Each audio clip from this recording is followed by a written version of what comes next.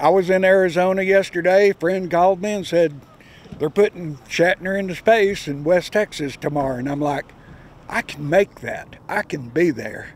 So I drove all night to get here and got here.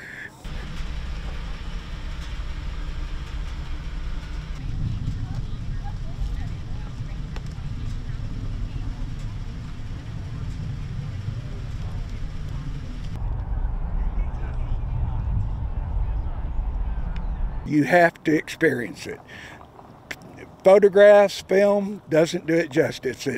It's too big.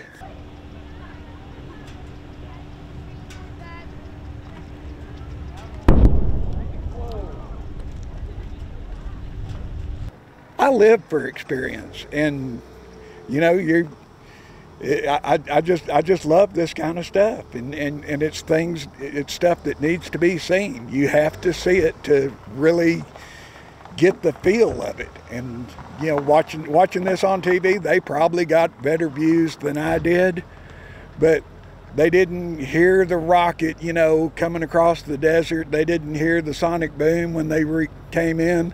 They didn't really get to see the dust cloud from 2 miles away that, you know, when they left and landed.